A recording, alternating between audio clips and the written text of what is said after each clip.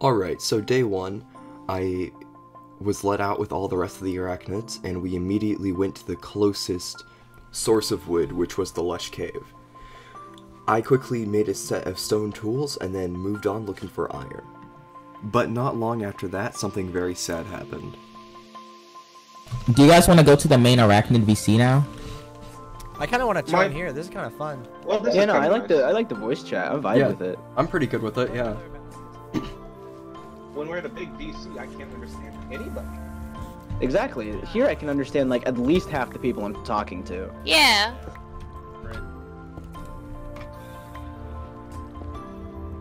Although we will want to make sure we know where the main base is going to be built. I have 15. I have 15. I have 16 when playing. Whoever's gonna go mining, I'm gonna join. Oh god, creeper! No! Wait, okay. He died already. Did you just die right in front of me? Oh, so I'm traumatized. Somebody died right in front of me. Furby's died! Lag. Somebody died right in front of me. Guys, I found his pickaxe. I found his remains. It's right here. Oh, poor guy. Well, I think he might have saved me. He took the creeper so the creeper didn't target me. Aw, someone sacrificed themselves? Not intentionally. Oh, no. After that, I quickly made a shield so I didn't suffer the same fate as poor Furbies. Then, I basically just went mining for iron for a while, so that I could get full iron armor. I gave away a few shields on the way, just to keep other people safe, as I didn't want anyone to go out the same way Furbies did. Once I got full iron, I spent a little bit more time mining, then I went to the surface to try and find some food. Now this was going to be difficult, as arachnids can only eat meat, meaning that our dietary options are fairly limited. I eventually found a less than savory snack, but at least it'll keep me alive for a bit longer. I also met up with this guy, who was searching for food as well, so we kind of just traveled together for a little while until we got back to civilization.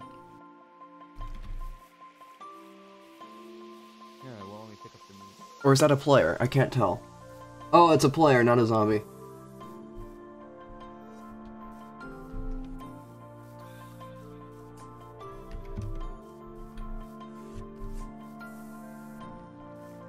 My inventory was full, that's why I wouldn't let me pick up the meat. Gotcha, okay. I thought that was the zombie over there because of the blue shirt, but it's a player. Oh yeah. Alright, let's go kill it. My apologies, I thought you were a zombie. Honest mistake. Hello.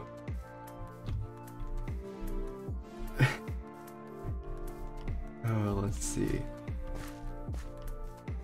Bro, these chunks not loading is gonna give me a seizure. Yeah, I know, it's pretty bad. Oh, let's see, where else should we hunt for food? So I guess we should just keep looking for string. On the way, we came across another small group of players. Hello, people! I should probably set up a chest Hi. put some. I was at half a heart and I was dying, but now I'm pretty confident. Hello. Hi. We talked for a little bit, and I made one of them a shield. While this was going on, Logan, that guy I met earlier, he went on ahead, so I guess he got tired of waiting. I'm getting a shield in that moment. Yeah. Thank you. Yeah, no problem. I got back to spawn just in time to hear the plans for the group. Hey guys, we found a fish lake down underground. A fish lake? Oh, okay. Yeah, it's a fish lake. It's got a whole bunch of fish in it. We're planning on moving all of this down there. It's safe and it's good for us to set up a real base. Okay, I'll start tracking. Who can lead us there? Okay, but I gotta take my chickens. Everybody, we're going to the lake. Let's move. I have the chickens in the back so we can. So the whole group went on to the new base location. However, our chicken keeper got quickly left behind because of the slowness of her flock. And now I can't stress how important the chicken keeper was and her chickens, because the arachnids can only eat meat. Our basic only two sources of food were fish and chicken. So it was vital that all of these chickens made it to the new base location.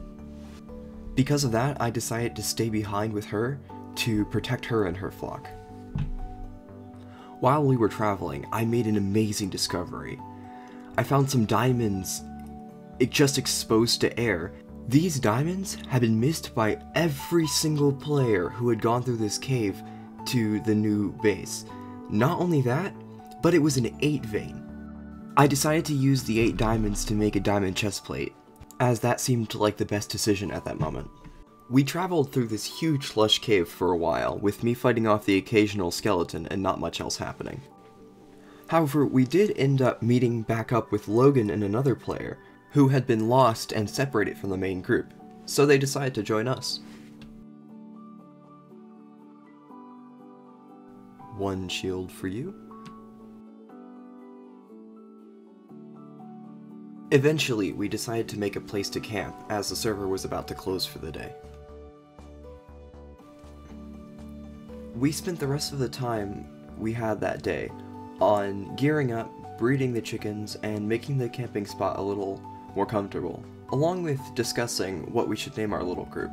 We also discussed some of our fears with each other, including the possibility of an attack from the overly violent Shroomites, or some of our own kind even turning against us.